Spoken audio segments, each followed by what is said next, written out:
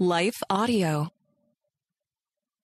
Today we are continuing our conversation where we left off yesterday about the week 3 portion of the She Hers Bible study. And just a reminder that this study is go at your own pace. These episodes are not going anywhere. The study isn't going anywhere. There are some people that take an entire week to do one day. If that's you, it's okay. Just keep going, friend. Hey friends, welcome to the Hearing Jesus podcast. Do you sometimes doubt if you're truly hearing God's voice or if it's really your own? And how do you know the difference?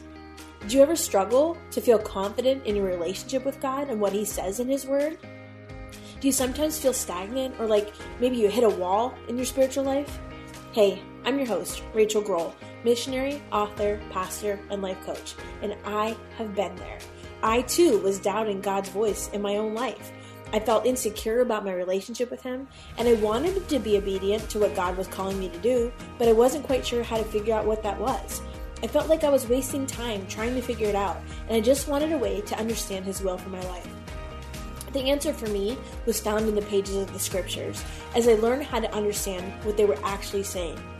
If you're ready to grow in your faith and to step confidently into the calling God has for you, then join me as we dig deep into God's Word so that you can learn to live out your faith in your everyday life. Picking up where we left off from yesterday's conversation. Taking those things to Jesus. That's how we get to a place where we can climb out of some of that sin. Because He's the one, remember, He's the one that takes it from us. He snatches it away. We talked about that a couple weeks ago. As the deliverer, as the Messiah, He snatches away those things that we can't give up on our own. But that continual process, it's a daily process of renewal, a daily process of coming to Jesus and saying, hey, I messed up. And He doesn't look at you in your mess and say, well, you lost your temper today, so Rachel, you're now Rachel the angry woman. That's not what He says. He says, give it to me. I love you. Don't do it anymore. And inevitably, I'm going to do it again.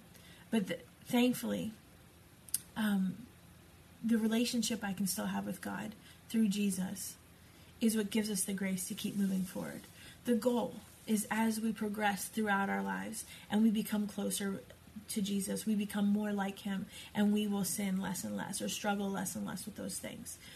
But I want to go back to John 15. We've said it a couple times throughout this study. We get to a place where we understand that we are powerless against this sin that keeps us trapped. And John chapter 15 talks about the vine. And apart from Him, we can do nothing. Apart from Him, we can do nothing. So it becomes a process of continually renewing our hearts, renewing our minds through our relationship with Christ. The thing about sin is it's a stain that we can't get rid of on our own. I remember a couple years ago, I got a really nice shirt, a favorite t-shirt. We were on vacation in Disney World, and I got a t-shirt, and I loved it. And the first time I wore it, after I was home, I wasn't thinking. I was cleaning up the kitchen, and I had bleach spray. I sprayed down the kitchen counter, and as I did, I got a little bit of bleach on my shirt. And I was so upset with myself. It was expensive, and it was a happy memory, and so it was on the black spots. So I took a black Sharpie, and I took just, colored over the bleach spots. And I thought, okay, problem solved. Except 2 or 3 more times after I washed it, guess what?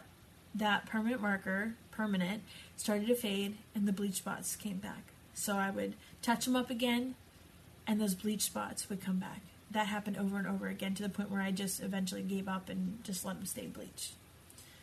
The stain of sin is there in our lives. We can try to cover it up on our own. But it will not be completely wiped clean until we give it to Jesus, until we meet Him where we're at, and we sit down with Him long enough to understand. And as He teaches us the best way to move forward, that's what deals with our sin. That sincere interaction with Christ, that's what deals with our sin. Because the reality is we cannot deal with it on our own. We might try to cover it up, or we might pretend it's not there. But that stain follows us around. And it keeps us from a relationship with God. The reconciliation that we can have only comes through Jesus. Sin is definitely a barrier to our relationship with God. And this week we talked a lot about our own relationship with God and the barriers of sin that keep us from abiding close with Christ. But I want to go a little bit further. And we did talk about this a little bit last week. But I want to talk about it in terms of how we see others. The tendency we have, deep down, if we're honest with ourselves, is to judge other people in their own sin. We have, for a long time, served in a community where the opioid epidemic is really high. And even walking through Walmart, it's not uncommon to see somebody high, out their mind, off of drugs, just acting like a crazy person. And it used to be really easy to just put that person in a certain category and judge them and say, you know what, they're nuts, stay away from them. I remember probably about 5 years ago, I took my daughter to McDonald's. It was a half day of school for her, and my other girls had to stay in school full time till the rest of the day. So I took her to McDonald's. We don't normally go to McDonald's, and it was in a part of town we don't normally go to. And so we went into McDonald's. I took her and her little friend, and we got our Happy Meals and our ice cream, and we were sitting at the table just enjoying our meal together. And sitting across the room from me was a transgender man who was transitioning into a woman, and he was with a friend, and he was sitting at the table very loud, very cussing a lot, making kind of a spectacle out of things, and you could just tell he was in a place of desperation. I don't know if he was on drugs or what else was going on. It was a very awkward situation. And I had these two little girls with me. And I remember praying. I said, okay, God, if you want me to reach out to him, to minister to him, I need you to open a window, because I don't know what to do with this right now. Because I didn't have just my daughter, I had my friend's daughter too. And my daughter is used to me doing all sorts of crazy things and talking to whoever. But other people's kids, it's something different. So I remember just praying, okay, God, if you want me to reach out to him, I need you to open a window. And as soon as I finished praying that prayer, this guy shouts to me across the restaurant. He said, hey, I'm sorry for cussing in front of your kids. I just realized you got kids, and I'm really sorry. And I was like, okay, there's your window. And so the kids were eating their ice cream, and so I got up from the table, and I just said to them, stay here. They were a couple feet away from me, so they were fine. And I walked over to his table, and I sat down, and I said, I feel like God wants me to tell you something. And he just stared at me, and some tears started to well up in his eyes. And I said, God loves you. He has a plan and a purpose for your life. And whatever you're feeling right now, he's not too far away that he can't still reach you. And I found out through tear-stained cheeks, that this individual had, the night before, tried to commit suicide, was squatting in somebody's house, just living there, and had been caught by the cops, had run from the cops, and ended up at McDonald's, was homeless, had been beaten up time and time again because our town had been very hostile towards him. He wasn't able to get a spot at any of the homeless shelters because of his orientation and some regulations. This was a couple years ago. So what we had in front of us was somebody that was completely desperate and ready to take their own lives. And so I prayed for him, and I invited him to church. I invited him to be part of our lives. That may sound like something that you wouldn't do. And in fact, there was an older couple in the corner of McDonald's who, was whispering in hushed tones and pointing and glaring. And I wish this wasn't the case, but I recognize them as prominent church members at another church in our town. And I was the only one that reached out to this individual. So we became friends, and that relationship has not been perfect. We're going to take a quick break right here, and when we come back, we'll finish up this conversation about week 3 of the She Hears Bible study. But I don't see him the way the world sees him. I see him the way that God sees him. And so I had the opportunity to preach actually on the Samaritan woman at a local church and a couple years ago. And I think it had been on Facebook or I don't know where it was shared. They said I was going to be speaking. And he came. And afterwards, he came up to me, tears in his eyes, and he said, I just got out of jail. This was my first Sunday to be able to come to church, and I wanted to come see you. And he said, thank you so much for sharing the story of the Samaritan woman, because he said, I feel like that was for me. There's a lot there. There's a lot that's going on in his heart and his mind, obviously. But if we as believers don't reach out to the lost and hurting, how do you think they're going to get to Jesus? Jesus is the only chance they have at peace, at coming out of their sin, at coming out of their suicidal mentality or their depression or their anger or their sin or whatever it is. Jesus is the only chance for that. And as believers, if we run away from that and we don't guide them to Christ, how do you think they're going to get there? They're not. And so regardless of your position on the chaos that is going on in our world right now, this month is Pride Month, and it is in your face right now. The response of believers is not to hide inside their houses. The response of believers is to lovingly speak the truth in love and guide people to Jesus. It is not our job to clean them up. That's the job of Jesus. Our job is to get them there.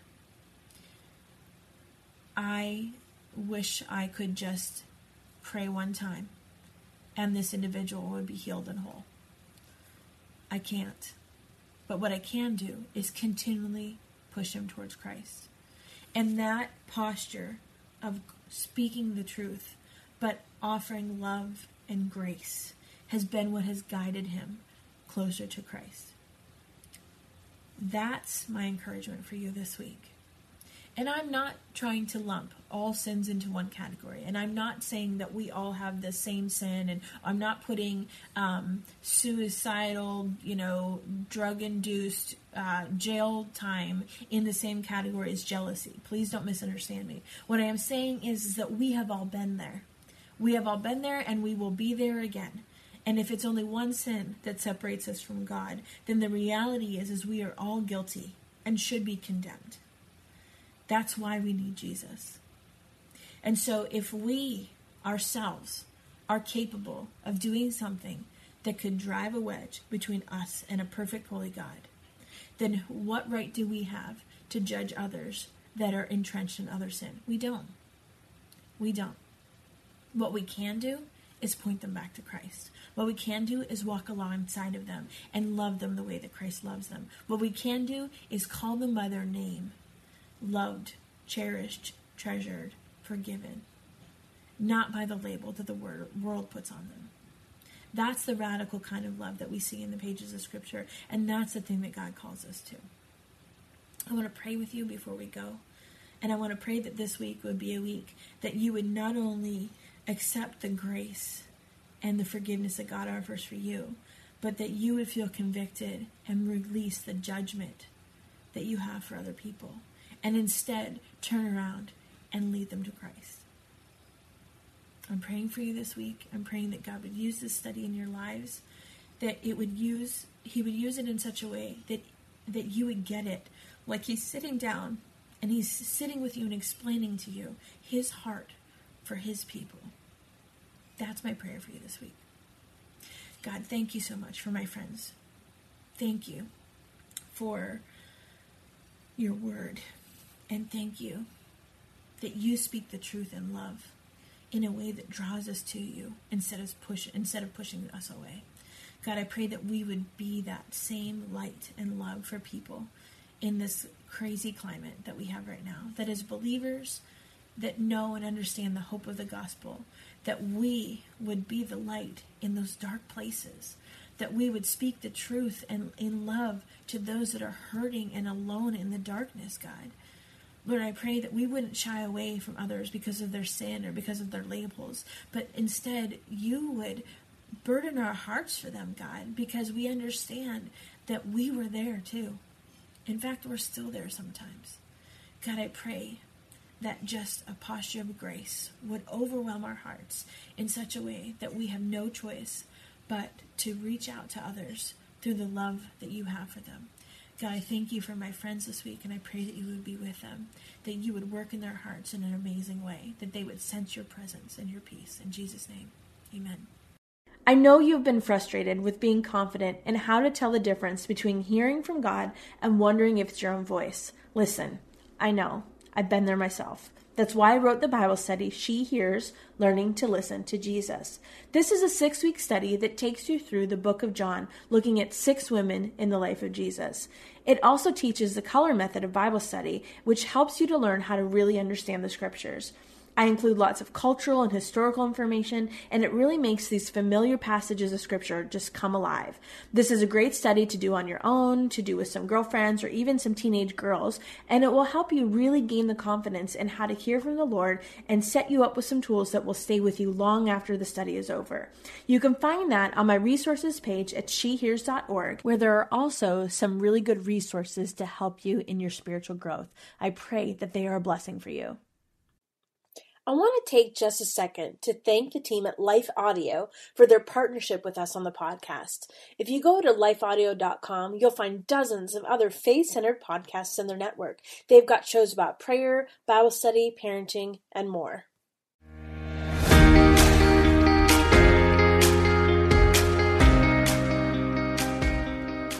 Hey friends, if this podcast helped encourage, empower, or equip you for God's call in your life, I would love it if you would head over to Apple Podcasts and leave me a review. That's the #1 way you can support my show.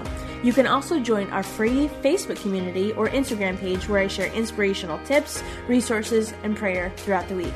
Hey, I want you to know I'm praying for you this week. Know that you are loved, you are cherished, and you are His.